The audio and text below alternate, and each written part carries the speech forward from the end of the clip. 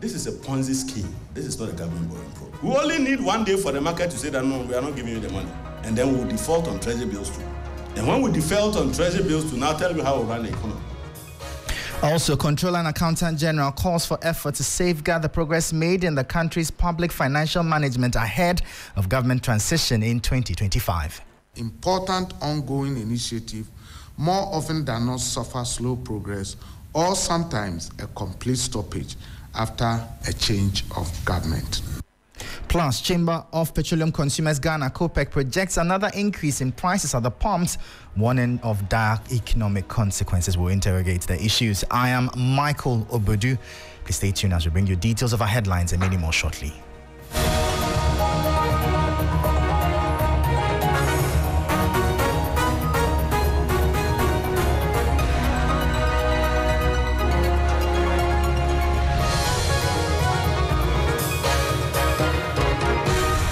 Well, thank you for staying with us. Straight into our top story now. Isaac Adongo, the ranking member of Parliament's Finance Committee, has raised concerns over the sustainability of the country's treasury bill market. In a lecture titled Ghana's Economic Mess, Victim of Irresponsible Economic Governance, delivered at the University of Professional Studies, Accra, UPSA, Isaac Adongo described the T-bills market as a Ponzi scheme waiting to collapse. The reckless government borrowing has come a full cycle, with weekly treasury bill maturities around 5 billion Ghana cedis, with occasional weekly borrowing needs in excess of 10 billion to cater for refinancing treasury bill maturities, coupon payments of DDEP bonds, and financing of budget deficits. So where we are now, every week, government must borrow minimum 5 billion. And the 5 billion you borrow, you don't even rest because it's for 90 days. And because you have been borrowing 90 days, it means that some mature every week. So every week, 5 billion, you have to look for it, and you have to go and borrow. Sometimes interest payment on other bonds mature, and you have 10 billion weekly requirements. This is a Ponzi scheme. This is not a government borrowing program. Clear Ponzi scheme. We only need 1 day for the market to say that no, we are not giving you the money. And then we'll default on treasury bills too. And when we default on treasury bills too, now tell me how we run the economy.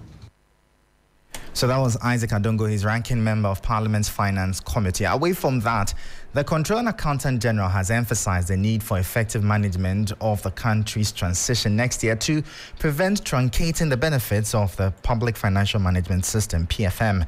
In a meeting with accountants in Ghana, Kwesi Quinin Bosompem said the PFM reforms has ensured accountability and transparency in the management of public funds. The goal of the PFM is to ensure fiscal discipline, which has resulted in budget and payroll reforms and revenue management. The Controller and Accountant General said these reforms can be truncated with a new government. Accounting for the slow pace of PFM reforms achievement in Ghana is that important ongoing initiative more often than not suffer slow progress or sometimes a complete stoppage after a change of government. This is a key national challenge we should all work together to address as government on one side and as professional accountants, the civil society and other relevant stakeholders on the other side. Chief Executive of the Association of Chartered Certified Accountants, Helen Brandt, said ACCA will support the government to succeed. In Ghana, we're working with the PFM reform program to understand how the capability and capacity and the international perspectives that ACA brings can help with the implementation of the very ambitious PFM reform program here in Ghana.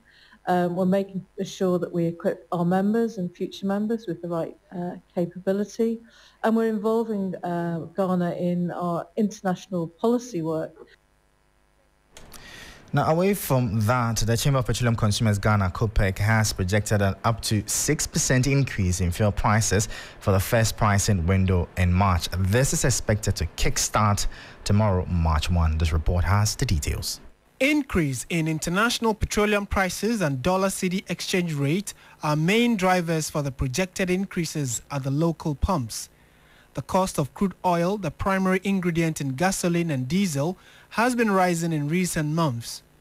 When the cedi weakens, it becomes more expensive to import fuel, which ultimately translates to higher prices at the pumps.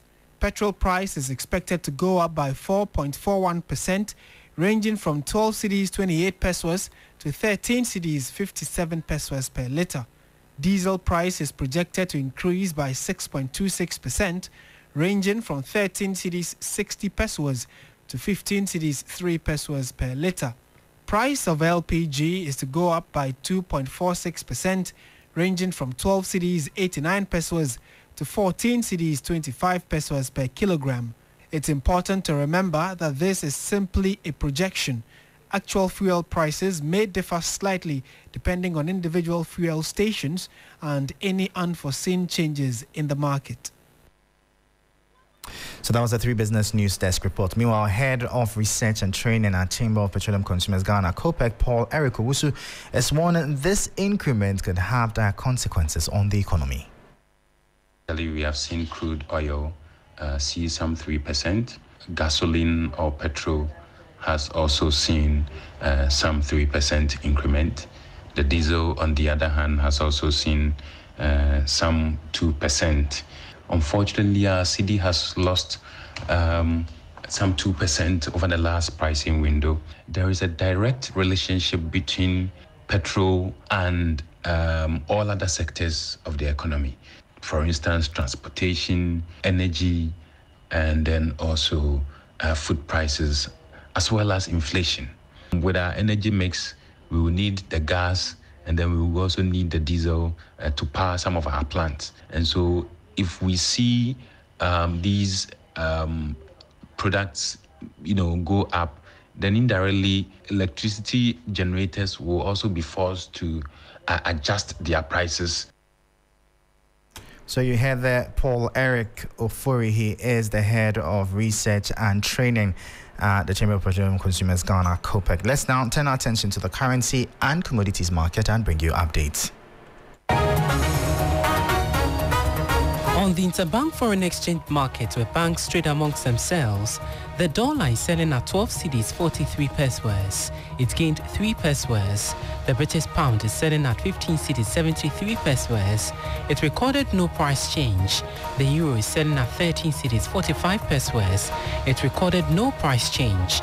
However, be guided that these figures will be higher at a forex bureau near you.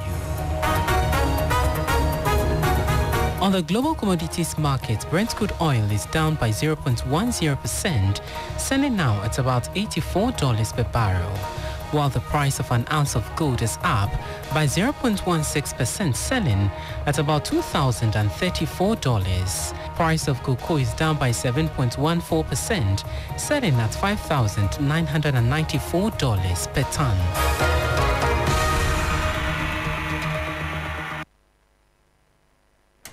So those were updates from the currency and the commodities markets, bringing an end to the business news on Sunrise. For more business stories, please check out our website. It's 3news.com/business. I am Michael Ogbodu. Thank you for listening. As always, please stay safe and Sunrise continues.